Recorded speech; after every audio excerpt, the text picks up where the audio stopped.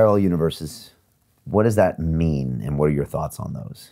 Well, I think it's, to me, the correct way of thinking about quantum mechanics. There's a nomenclature problem because there's something called the cosmological multiverse, which is actually a fairly down-to-earth idea that very, very far away, conditions in our universe are very, very different. So different that we might as well think of it as a different universe. And that may or may not be true, but it's so far away we can't see it and it's hard to know.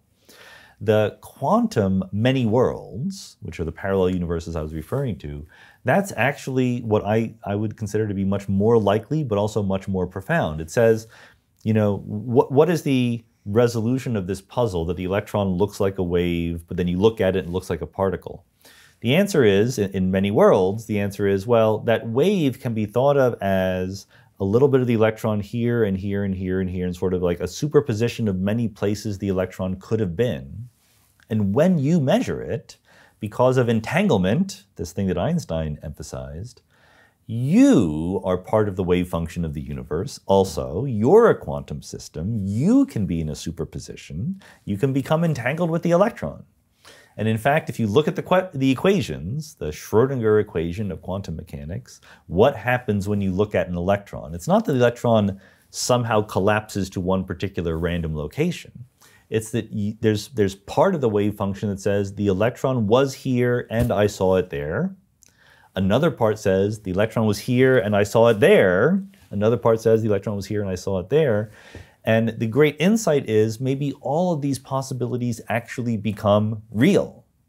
And you actually get a set of different copies of reality, each one of which has me seeing the electron in a slightly different place.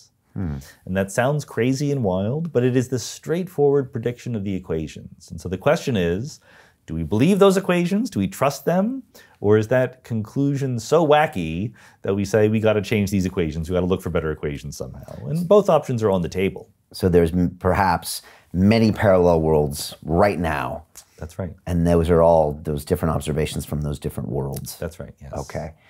And that's hard for most people to get their heads around. To say the least, yes. I think it's hard for most people to get their heads around the fact that what they see isn't what is reality.